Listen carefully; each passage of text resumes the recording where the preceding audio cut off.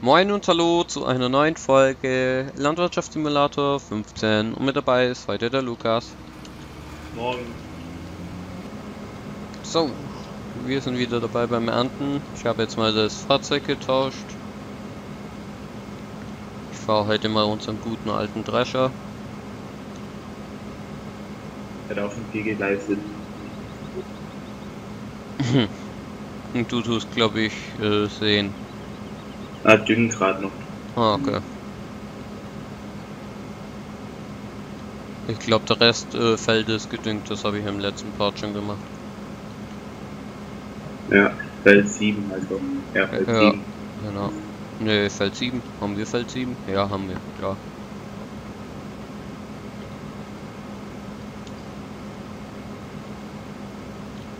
Habt ihr eigentlich schon Zeugnisse bekommen oder irgendwas? Nee, ich habe noch gerade in der Schule. Ah, okay. Ne, wir haben es heute bekommen. Also die Aufnahme ist am Donnerstag. Falls ihr euch wundert. Also ich sag mal, gestern habe ich das Zeugnis bekommen, wenn die das Video sehen. Ja, sag mal so, bei mir ist eigentlich auch Schule vorbei. Jo. Noten sind alle fertig. So. Wir waren heute auf Klassenfahrt noch, oder Klassenfahrt, naja, irgend so im botanischen Garten.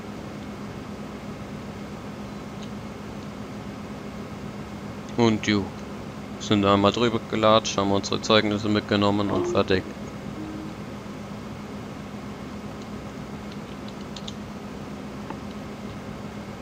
Nee, das war auszusehen.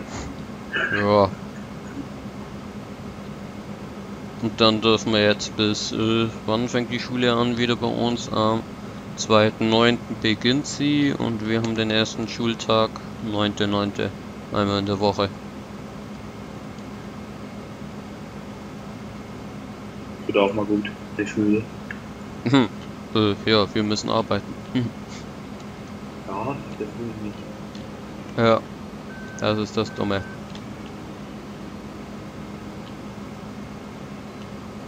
Fährst du eigentlich in Urlaub? Nee, gell? Ende August. Ach so, okay. Hey, was war noch? Feld 8 Weizen, gell? Mhm, Gerste kommt da drauf.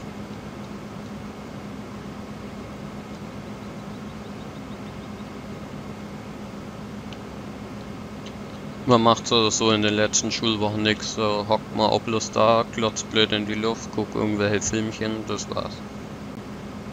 Oder? Ja, Mehr macht ihr ja also auch war es nicht. heute bei mir. Ja. Die nächsten Tage Dann noch, wird's genauso sein. dann noch hitzefrei und dann. Hitzefrei? Ja, bei uns geht's hitzefrei. Also, das ist Nachmittagsschule entfallen, dann mache ich gerade Unterricht. Aha, okay. Okay, gibt's hier nicht. Hitze gibt's hier sowieso nicht. 25 Grad und das war's wieder. Aber wir haben gerade, glaube ich, über 30 zu 32 oder sowas rum. Nee, hier nicht. Überhaupt nicht. 20 Grad mit Sonne. Morgen soll es vielleicht ein bisschen wärmer werden. Und dann hoffe ich noch auf die nächste Woche vielleicht mal. Was sind so Das Feld ist so scheiße. Zu säen. Ich weiß. Drum lasse ich es dich ja machen.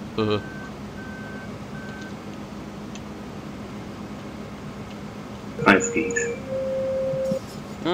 Deine Schwester, was spielt denn die Querflöte oder was?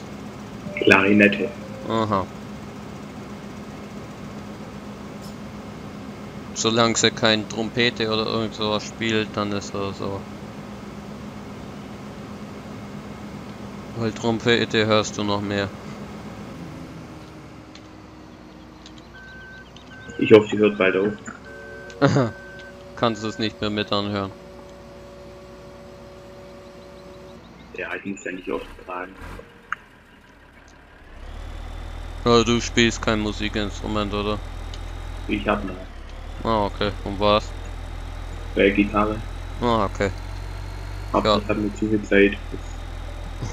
Ich hab Wenn da mal. richtig Krankheit ist, dann. Ja.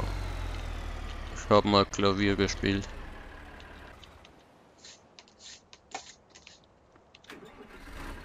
Ach Gott.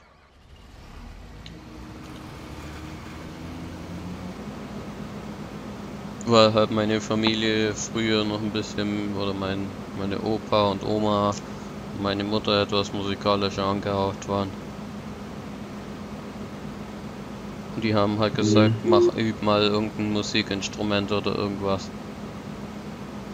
War bei dir wahrscheinlich selber. Ja, aber uns liegt's nahe.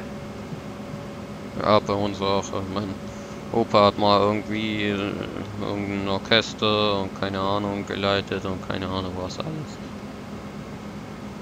Drum war das so ein bisschen in der Familie. Aber mit mir stirbt das aus.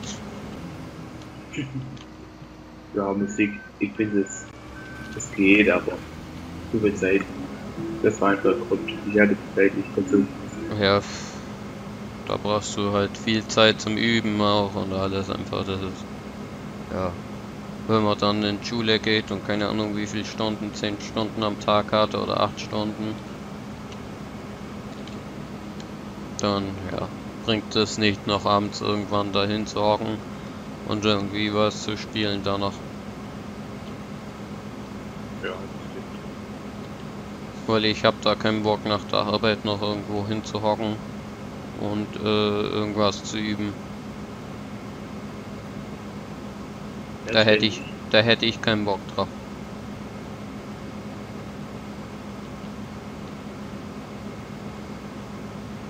Lalala.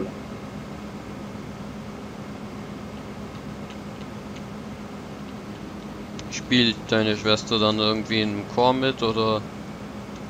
Orchester. Ah, okay.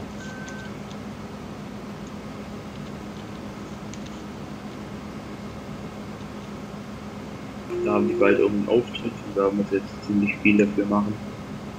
Okay. Dann darfst du da wieder hingehen und dir das wieder anhören. Da gehe ich einfach nicht hin.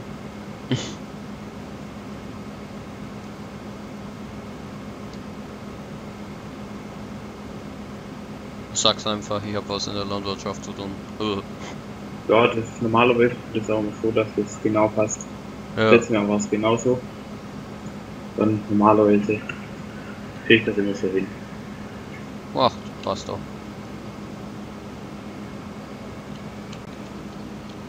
Würde ich auch so machen.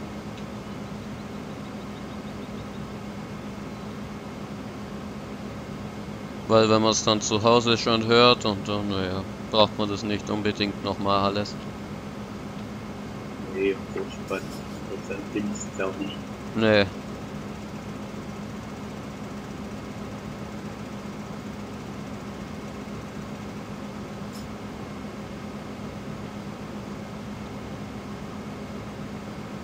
So, was war das Feld? Das ist Feld 12, dann haben wir noch 14. Oh Gott, oh Gott. Schon noch ein bisschen. 12 ist Gerste. Ach, scheiße. Warum fange ich mit 12 an? Ich wollte eigentlich 13 und 14 machen. Ach, egal. Was ist auf 17? Gerste, dann müssen wir nachher zu 17 fahren.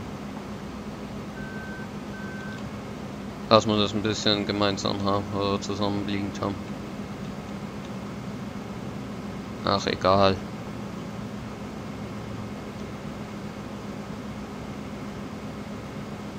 Getreide ist Getreide. Ja, Geld. Lager ist Lager. Geld ist Geld.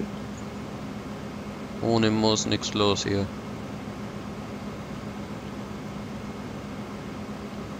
Ich lasse jetzt auch die Zeiten nicht auf 5-fach spulen, weil sonst ja, haben wir gleich wieder noch mehr Miese als jetzt schon. Ja, wie waren wir? 12, 13? Nö, minus 10. K. Was geht noch? Ja, es geht. Also wenn wir da im nächsten Verkauf alles verkaufen, dann haben wir das locker wieder drinnen.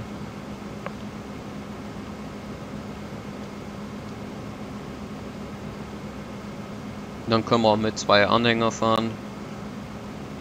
Hängt sich jemand den kleinen dahinter, jemand den großen Kipper dahinter. Ach stimmt, den kleinen haben wir auch noch. Ja.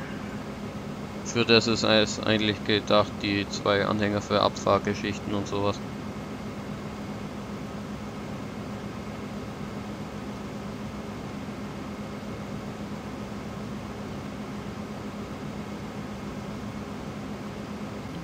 Hier war auch weiß drauf. Ja, Gerste. Wo bist du? Nee, hier muss Raps drauf. Scheiße. Dann was hast du jetzt ausgewählt? Gerste. Dann sehe nochmal Gerste hin. Scheißegal. So, auslernen.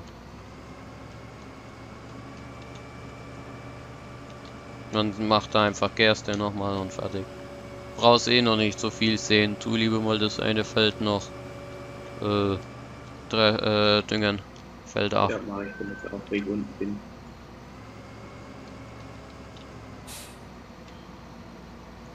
Gerste gibt so viel ab. Das ist Wie voll ist Wahnsinn. das eigentlich? Ja, schau mal, wie voll der Anhänger ist. Noch nicht voll. Ich sag mal zu reingehen tun 20.000 oder sowas. Ich schätze mal so 10.000 werden drin sein. Oh, 7 sind drin. Kommen noch 1000 dazu. Jetzt sind wir bei 8, 9. Ja, da kriegen wir das ganze Feld auf jeden Fall rein.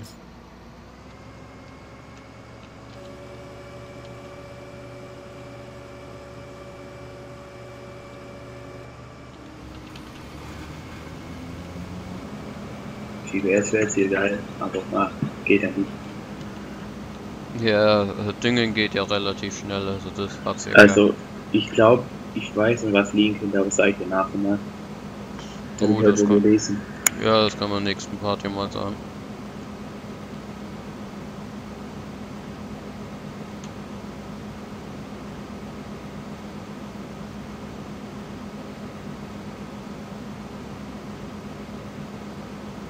So, dann hacken wir das noch weg.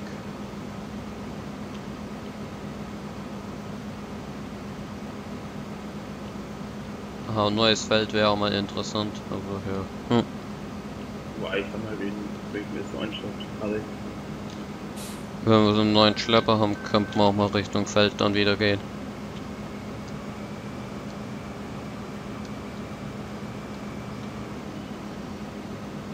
Weil dann können wir den Bürger auch entlasten mal.